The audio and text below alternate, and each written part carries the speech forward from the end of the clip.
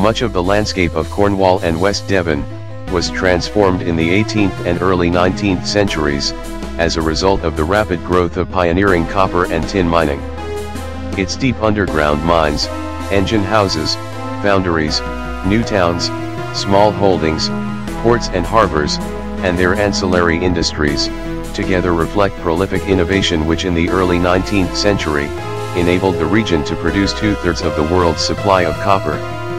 The substantial remains are a testimony to the contribution Cornwall and West Devon made to the Industrial Revolution in the rest of Britain, and to the fundamental influence the area had on the mining world at large. Cornish technology embodied in engines, engine houses, and mining equipment, was exported around the world. Cornwall and West Devon were the heartland, from which mining technology rapidly spread.